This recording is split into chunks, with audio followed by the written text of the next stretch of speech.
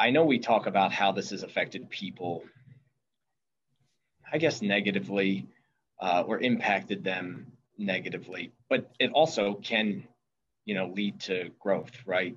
If this is traumatic, and as people pointed out, we are now seeing lots of people exhibiting symptoms of, post-traumatic stress. Um, I think that we can also have post-traumatic growth, and people can grow from this. And so in the moments when the birthdays or the anniversaries or the weddings or the funerals were not what they were 2 years ago, we do have really valuable opportunities to turn them into something meaningful, just different. Different doesn't mean that it's going to be bad or not meaningful. It just means it's going to be different. Hard, sure, perhaps, but it's still an opportunity for growth.